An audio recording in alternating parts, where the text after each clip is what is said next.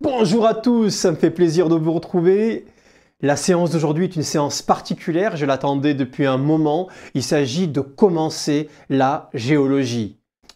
Je veux pas d'onde négative, la géologie c'est quelque chose de passionnant. C'est purement scientifique, c'est vrai. Vous allez comprendre le fonctionnement de la planète Terre. Et oui, la planète Terre, vous savez, c'est la petite boule sur laquelle on vit, ça, c'est important. C'est vraiment important. Et puis, c'est de la logique pure. La géologie, c'est de la logique pure. Si tu es logique, ça va marcher tout seul. Si tu l'es pas, il va falloir que je t'aide, obligatoirement. D'accord? Quel est le premier chapitre? Le premier chapitre, c'est l'opposition, on appelle ça la dualité crustale, l'opposition entre la croûte continentale, sur laquelle on vit, on est dessus, et la croûte océanique, le fond des océans. Pas l'eau, hein, le fond des océans, le sol, d'accord? Let's go, c'est parti. C'est un chapitre qui pose réellement des bases dont je vais avoir besoin pour la suite. Let's go.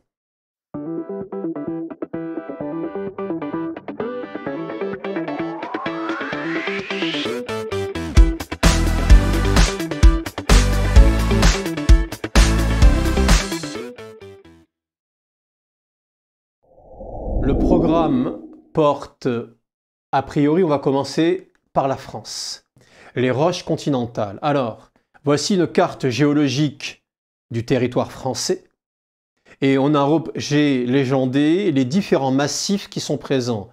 Alors, le massif, ça veut dire chaîne de montagnes. C'est ce qui ressort en rouge, tu vois. Rouge rosé, massif central, le massif armoricain qu'on a en Bretagne, les Vosges, le Jura, les Alpes, c'est la chaîne, et on oublie les Pyrénées, là, ici.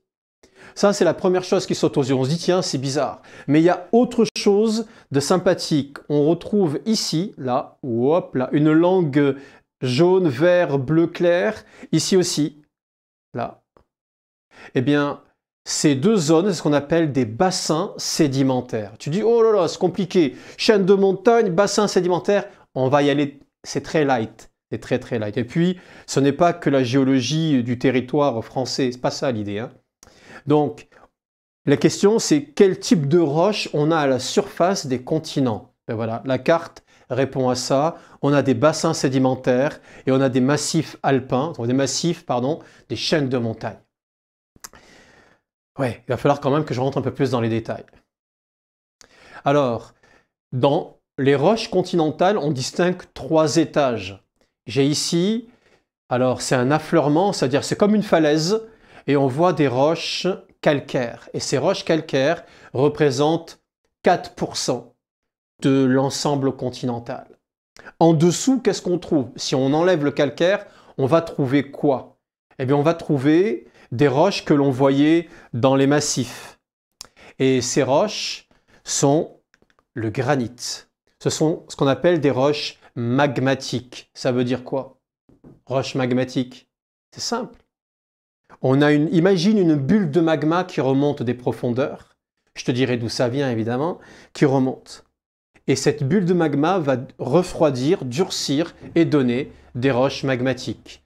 L'exemple classique en domaine continental, c'est le granit. C'est la roche classique. Il y en a d'autres, mais c'est la roche classique.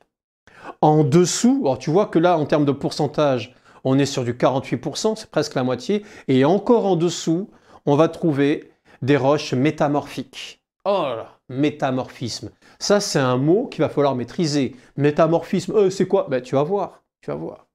En dessous, grosso modo, pour la moitié, on a des roches métamorphiques. Et la roche métamorphique classique, c'est le gneiss. Ouais, je sais. C'est pas très beau, mais c'est le gneiss quand même. Ok? Donc on a ici 3 types de roches. 3 types de roches continentales. Roches sédimentaires comme le calcaire, roches magmatiques comme le granit, roches métamorphiques comme le gneiss. Voilà pour les roches continentales. Évidemment, si je parle des roches continentales, toi tu veux que je te parle des roches océaniques. Et oui, le fond des océans. Je ne parle pas de l'eau, je parle du fond des océans. Eh bien, grâce à des submersibles, on a pu aller récolter des roches du fond océanique. On en distingue deux grands types. On distingue, je me pousse un peu, le basalte. C'est la roche qu'on va trouver en dessous des sédiments. C'est la roche qu'on va trouver à la surface du fond océanique. Alors le pourcentage, lui, il est variable. Il est vraiment variable. 30, 40, 60%, c'est très variable d'une région à l'autre du globe. En dessous de cette roche qu'on appelle le basalte, on va trouver une autre roche, le gabbro. Alors déjà, tu vois que la couleur, c'est pas du tout comme dans les roches continentales. La couleur est très sombre. C'est lié aux minéraux, évidemment, qui se trouvent à l'intérieur. Le gabbro, on est donc sur, dans cet exemple-là, 60% de gabbro. C'est pas une erreur, il y a bien deux B à ce nom barbare. Gabbro, c'est joli. Gabbro. Tout de suite, quand tu le dis bien, ça devient intéressant. Basalte, gabbro. Ok? Et c'est toujours dans cet ordre-là. Le basalte est en surface et le gabbro en profondeur. Et tu vas voir aujourd'hui pourquoi, évidemment. Ce n'est pas un hasard. On a donc deux grands types de roches océaniques, le basalte, le gabbro, trois types de roches continentales, roches sédimentaires, granit, gneiss. Ok. Jusque-là, on est bon. Alors, ce qu'on peut faire en classe, c'est calculer la densité des roches. Ouais. Ah, c'est pas très compliqué, c'est vraiment très simple. Mais densité, tu as peut-être du mal avec ce mot-là. Il faut voir ça avec les physiciens. La densité peut être assimilée à la masse volumique. Alors les physiciens, ils trouvent que c'est différent. Moi, pas trop. Mais chacun son truc. Alors, la densité des roches. Alors l'expérience, elle est toute bête. Il te faut la masse, il te faut le volume. Pour trouver la masse, tu utilises une balance qui te donne la masse d'un ensemble de cailloux. Puis ensuite, pour trouver le volume, c'est très simple. Tu prends un tube, tu repères le niveau, puis ensuite tu mets les cailloux dedans et tu repères le nouveau niveau. La différence entre les deux, c'est évidemment le volume. Voilà, la différence entre les deux niveaux. La masse volumique, c'est assez simple. C'est la masse divisée par le volume. Ok? Alors, voici les résultats que l'on peut obtenir à partir des différentes roches dont je viens de parler. Le calcaire, le granit et le gneiss en domaine continental et le basalte et le gabbro en domaine océanique. Alors tout de suite, ce qui saute aux yeux, les roches continentales sont moins denses. Leur masse volumique est plus faible que les roches océaniques. Alors déjà, pas beaucoup, mais quand même, et ça compte, une différence de densité. Ok, mais ça ne va pas suffire de trouver la densité des roches. Nous, ce qui nous intéresse, c'est de connaître, c'est de caractériser la croûte océanique, contenant les roches océaniques, et la croûte continentale, contenant les roches continentales. C'est ça qui nous intéresse. Eh bien, on va tenir compte du pourcentage de chaque type de roche, faire un petit calcul et trouver que la croûte continentale a une densité proche de 2,5, 2,4, 2,5, alors que la croûte océanique a une densité plus proche de 2,6, non pardon, 2,7, 2,9. Ok? En tenant compte du pourcentage, le calcul peut changer, le résultat peut changer. C'est-à-dire, oui, et alors? On a calculé les densités. Oui, et alors, ça entraîne quoi comme conséquence logique? C'est assez simple. Il y a un principe physique qui dit plus tu es lourd, en fait, plus tu as une densité élevée, plus tu es lourd par unité de volume, plus tu tends à t'enfoncer.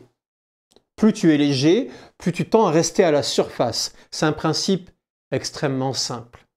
Une sorte d'équilibrage. Ce qui est dense tend à s'enfoncer et ce qui est plutôt léger tend à rester à la surface. Eh bien, c'est ce qui nous donne ceci.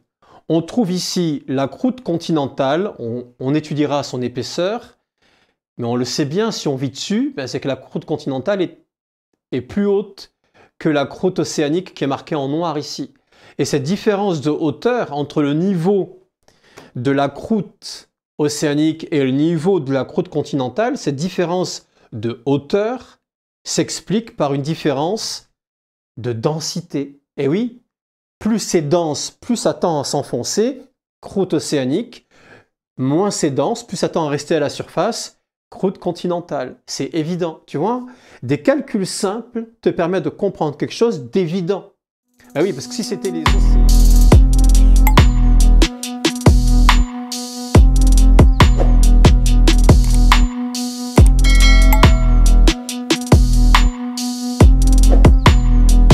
Restons sur notre cas de figure réel. Est-ce que jusque-là, c'est bon? Alors, le nom du principe physique dont j'ai parlé, le nom du principe physique, à savoir l'enfoncement de ce qui est dense, s'appelle le principe isostatique. On a donc un enfoncement isostatique de la croûte océanique par rapport à la croûte continentale. On est bon, tu vois, c'est de la logique pure, la géologie. Alors oui, il y a des petits calculs, hop, hop, hop, et ça reste de la logique pure. On va aller plus loin.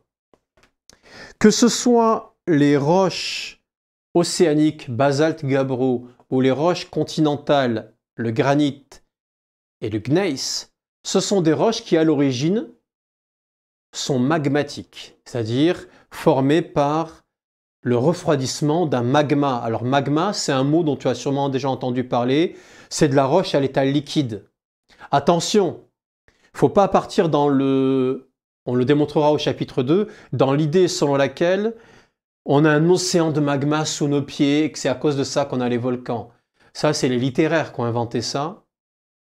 Ça n'existe pas dans la réalité. Je te le démontrerai dans le chapitre 2. Mais on a quand même des poches de magma et ces poches de magma sont à l'origine de l'activité volcanique.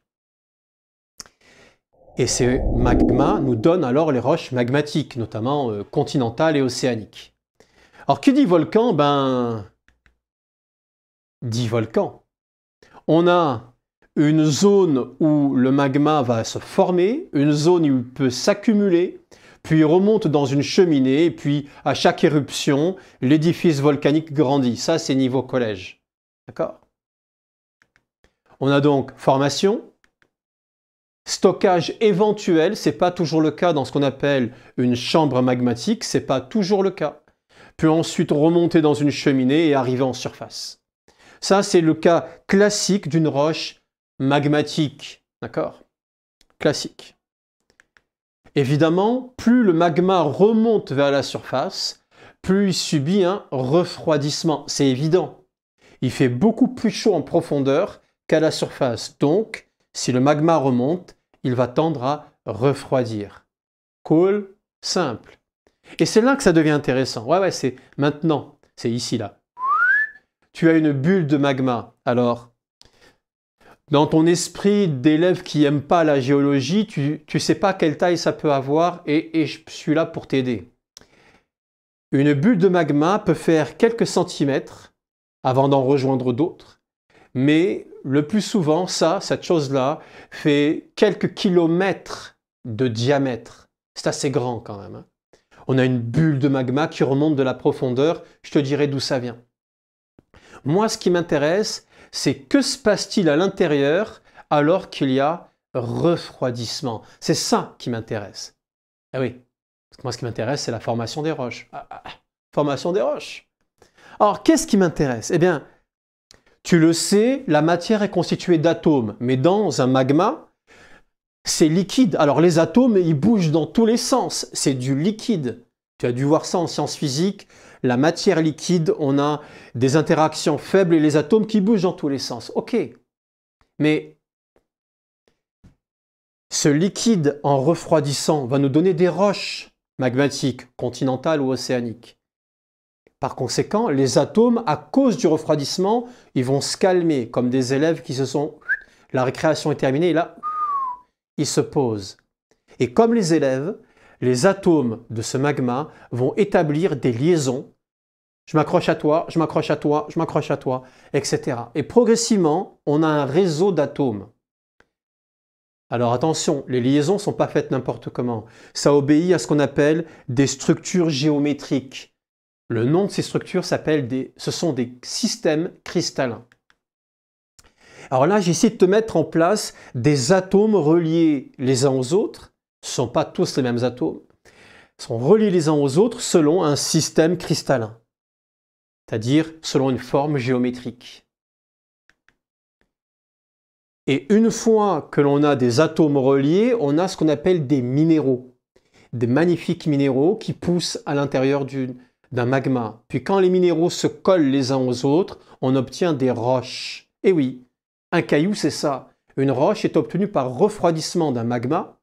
Et ce magma, en refroidissant, peut nous donner, si on est en milieu océanique, soit du basalte, soit du gabbro. Et là, j'en entends, ouais, toi, au fond, je t'ai entendu. Mais ça veut dire que le basalte et le gabbro sont issus du même magma, mais donc ils ont la même composition. Ouais, logique. Mais s'ils ont la même composition, pourquoi on les appelle avec des noms différents? Bonne question, gamin. Bonne question. Eh bien, continuons. Tu as la réponse après. Logique. Eh, je suis bon ou je suis pas bon?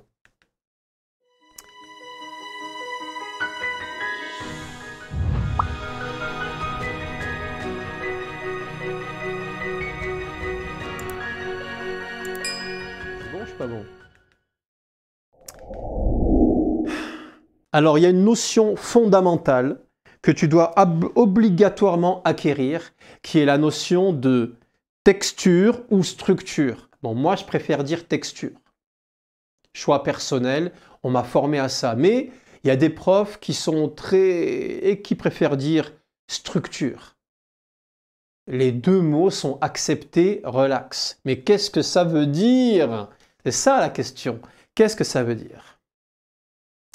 Alors, c'est très simple. On observe ici le basalte. Alors, je te le rappelle, si tu n'as pas suivi, le basalte est une roche océanique. Quand tu enlèves l'eau, que tu enlèves les sédiments, tu trouves cette roche noire qui est le fond des océans. On appelle ça le basalte.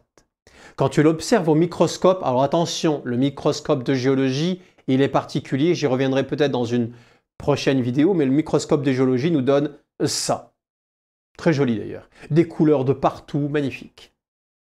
Mais la texture et la structure signifient organisation des minéraux. C'est ça que ça signifie. Organisation des minéraux dans l'espace. Alors qu'est-ce qu'on voit là, ici, on voit quoi? Alors, on voit des minéraux de taille assez importante. J'en ai ici plusieurs collés les uns aux autres. J'en ai un là, un là, un là.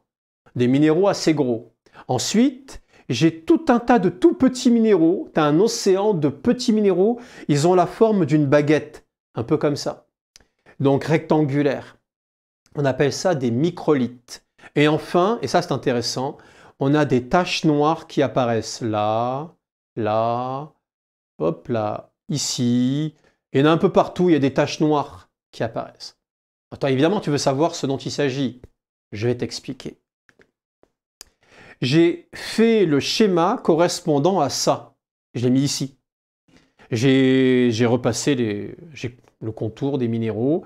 Et donc, on a trois structures. C'est ça qu'il faut retenir. Dans un basalte, on a trois structures. On a d'abord les structures que j'ai mis en beige ici, qui correspondent aux phénocristaux. Ça veut simplement dire des minéraux de grande taille. C'est tout. Phéno, comme en génétique phénotype, c'est ce qui est visible, des minéraux de grande taille. Phénocristaux.